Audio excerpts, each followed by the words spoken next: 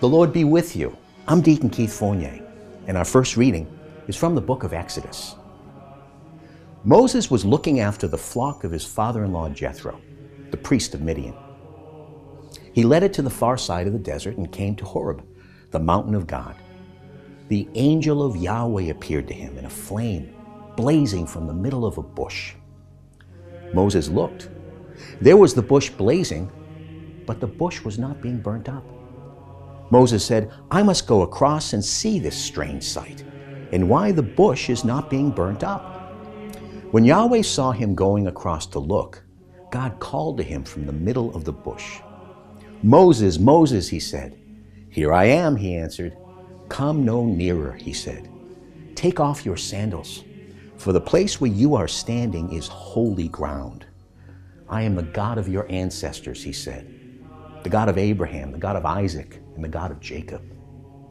At this, Moses covered his face, for he was afraid to look at God.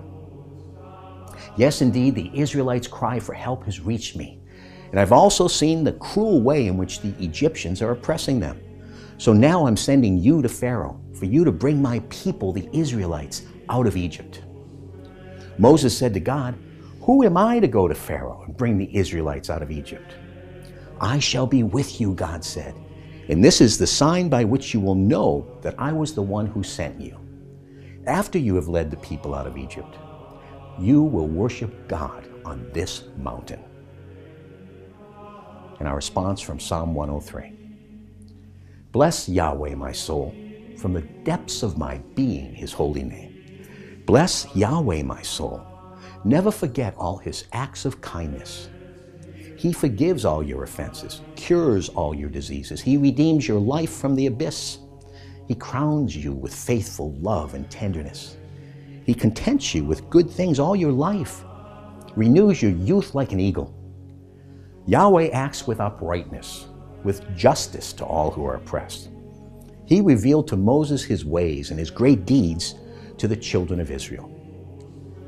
And a reading from the Holy Gospel according to St. Matthew.